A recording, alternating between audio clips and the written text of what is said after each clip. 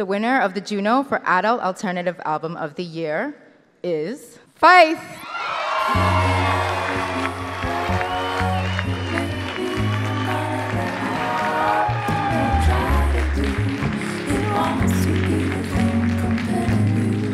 Am I going to be the first tears of the night, maybe?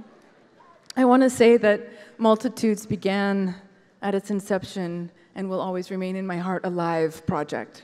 It was a tour that after shows and shows and shows and shows and shows through the pandemic, and coming out of the pandemic, and then it eventually became an album, and the people who made that tour helped me close the gap between making art and what life actually is.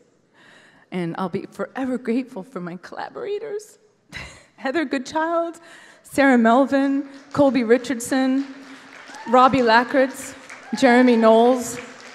I want to say thank you so much to everyone who came to those shows, because you gave me the balls to show up to myself in a way that I hadn't before.